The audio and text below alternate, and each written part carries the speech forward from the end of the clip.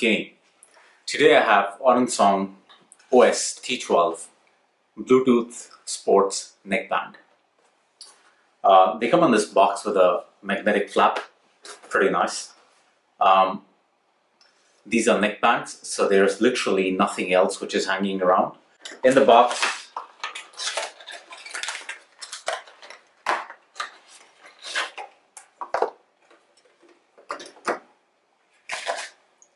these are the headphones. With the headphones, there is a micro USB charging cable, and you get a user manual. Okay, so user manual has information about how to pair the earphones, what the LED means. Thankfully, correct English and right instructions right here, and only in English. And two pairs of earbuds. These come with medium attached on them. Usually I swap them off with the small one because that's where they have a better fit on my ear. But for these, the medium worked perfectly fine. A micro USB cable for charging. Okay.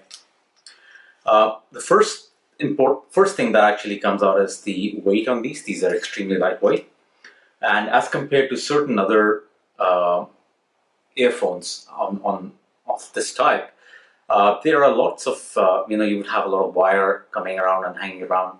But in this case, there's literally no wire that hangs around because these are neckbands, and that's why you wear them right here. The front and the back. All the controls for this earphone is on the right hand side. There are 3 buttons. The main is the power on and off button, and then there are 2 buttons at the bottom, which is the volume up and down and change of track. You can also dial the recently dialed number by pressing it thrice. They have a HD microphone on them. They last about 4 to 5 hours. I've worn them across multiple days for that much duration. The most impressive thing about these is the sound quality. I have not heard this level of bass and the depth of bass coming out from a headphone this size at all. Of course, I've got a couple of other headphones which produce a phenomenal amount of bass, but this is something different. The clarity of the bass, the depth of it, the crispness of it is really worth the price that you would pay for this, which is $23.99 is what it is retailing at, and that's pounds on the Amazon UK. The pairing of this is easy. I'm going to just go ahead and pair it with my phone. I'm going to turn on the Bluetooth here. I'm going to hold and press.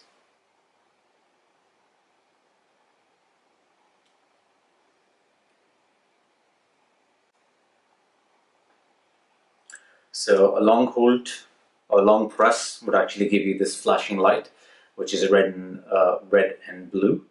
And once that is there, you go to your phone, go to the Bluetooth, and you pick up the device. So this is the OS T12 device at the bottom. I'll go ahead and pick it up. And the moment that happens, this will turn blue to confirm. And this also has audio cues on it. So rather than just getting certain beeps that you have to decipher over a period of time on what that beep means, or intelligently figure out that this beep, I think it's connected or not connected kind of thing. So an audio cue to me is better than just getting a beep in it. So that's there. I'm going to go ahead and play a song. Of course you can't hear it, but I'll just put it next to my microphone and see how that works.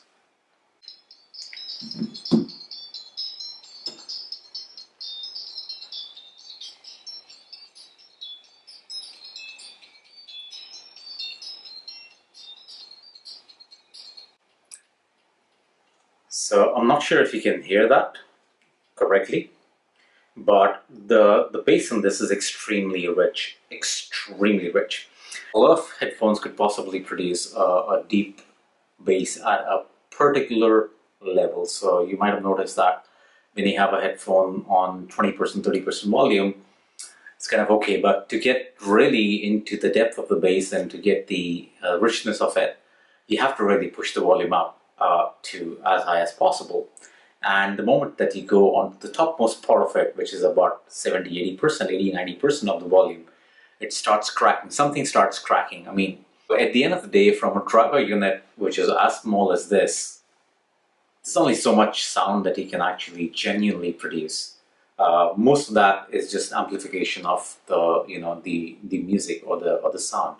And that amplification by itself does not really mean that you have great quality output that is coming through. But in this case, I've noticed that the depthness and the richness of the bass is there all the way from 10% volume, which is just one bar on the phone, all the way to the maximum.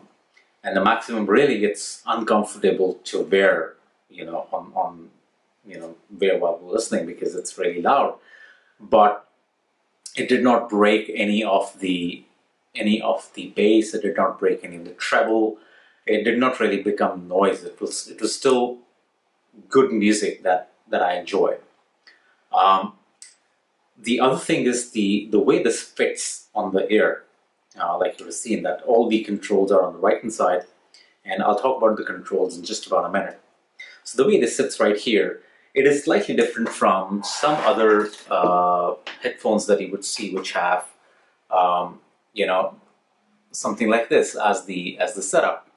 Now this is slightly different from this one because you have an angle which is quite similar, but here it has the space for there's space for you to push it inside your ear canal, but in here there isn't much. Let me illustrate what I mean by that.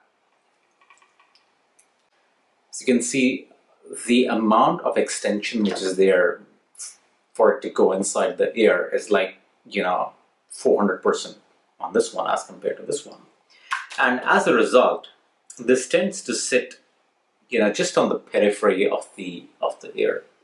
Now it is good in a way that it doesn't really sit all the way inside, because a couple of things for the headphones or for the earphones that actually sit on the inside and have the controls right on the headphone itself. The problem is anytime that you work on these controls, changes in the positioning are transferred through this connection back into your ear, and that is uncomfortable sometimes because one, there's a vacuum that you formed with this specific ear cup, and the second is that it's just so nicely snuggled and fit inside the ear that any slight bit of touch on that causes a bit of irritation or pain or discomfort inside the ear.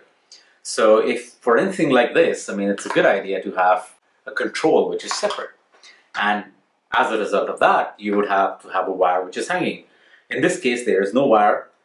You have everything which is on the neckband, and to make that happen the control has to sit right here on the ear itself, and this doesn't translate, the touch doesn't translate to any movement inside. The other thing that you would look at is that if I have to change the volume, the normal position would be to hold this thing from top and bottom and go ahead and change the volume or change the track. In that way, I mean, I'm actually holding the entire piece of the earphone, and I'm really moving it, rather than randomly just pressing any button right here, which translates to some change in the positioning or any other thing. So long and short of it is that it's the design is very well. A lot of headphones that I've seen in past, or let me say earphones that I've seen in past, come awesomely well packaged, and just shitty products, shitty design to a point that it took me 20 minutes to just open the box, carefully. I was very excited because if the box is so good, just like Apple, if the packaging is so good, if somebody spent so much time in just doing the packing and figuring out how to really represent their product, the product must be really good. But the product sucked. It wasn't even worth a penny, and it was priced at some ridiculous 18 or 20 pounds. So just really bad. Compared to the, here you've got beautifully designed earphones which are fully functional, both from a design perspective as well as the output that comes out of it. So really excellent on that.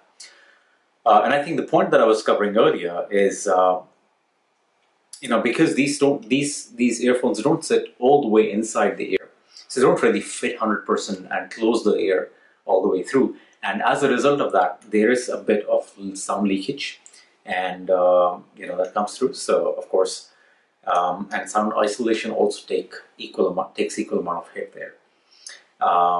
Isolation, of course, is that you don't hear the outside noises coming in. You of course hear them, and sound leakage is the music that is spilling outside. So if somebody's sitting right next to you, does that person hear all the music that you're listening to? The answer is yes. But of course, it is not that if you're listening to a moderate volume, it will go outside. But if you're at 70, 80, 90% of the volume, it definitely, other people can enjoy that music as well. These are priced at £23.99 on Amazon UK, like I mentioned earlier, and they're worth every penny. Going with anything lower will definitely compromise on the quality. The only complaint that I have with this personally is that to wear anything on a neckband, which is designed, as you could see, that this is flexible, but it comes down to a single shape, which means that its basic shape that it expects to be in all the time is going to be just this, which means that I can wear it just like this. I can't change anything, because the moment I change, it changes the way it's meant to be sitting in my ear. And that, to me, causes a bit of problem. One, that it's cold these days. So if you're wearing a hoodie, if you're wearing a cap, and this sits inside the cap, I had trouble wearing this after about an hour, because it would change the position. It will force it to sit even about half an inch here and there. It will cause the insides of these earphones to play with my ear a bit. Wasn't very comfortable at the end of 45 minutes to an hour, and that is my only complaint. But that's exactly how anything that has a neckband will work on it. If you have a normal earphone which has a wire, of course you would not have a problem with that. Something like that, you can always adjust it to the way you want. But of course, the side effect is that you've got a wire hanging around on your neck. You've got a control which is dangling on the other side. But if you want something that stays out of your way, and you don't have to wear anything on top, any cap or something like that, and you don't want something that goes and sits all inside your ear, these fit that criteria perfectly. So sound quality is the biggest and the most impressive thing about these headphones from Orinsong, and they are available if you want to pick them up, right? So that's it from my side. I hope this rant of a review was helpful for you. If there are any questions regarding this earphone, please do leave them in the comment section down below. I'll be happy to answer. Thank you for your time. You have a good one. See you later.